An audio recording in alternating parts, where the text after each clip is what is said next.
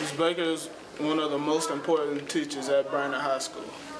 My job is to work as a support system, working with teachers and students to help kids that are high risk to help them to achieve their goals to graduate high school. She goes over and beyond.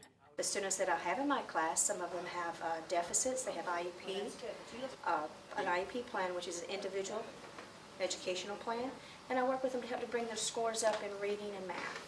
Being a special ed teacher is closest to her heart. The way I got into special ed was due to the fact that my son had a learning disability in reading due to a medical condition that affected him.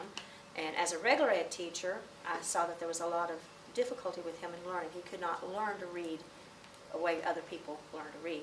And she believes in every student at Brainerd High School. I enjoy doing what I do, working with kids who have difficulties, and even kids that may be gifted. My job is to work with children that learn differently or have a difficult time learning in the regular classroom setting. Ms. Baker has been teaching for over 20 years. She tries to bring the best out of students.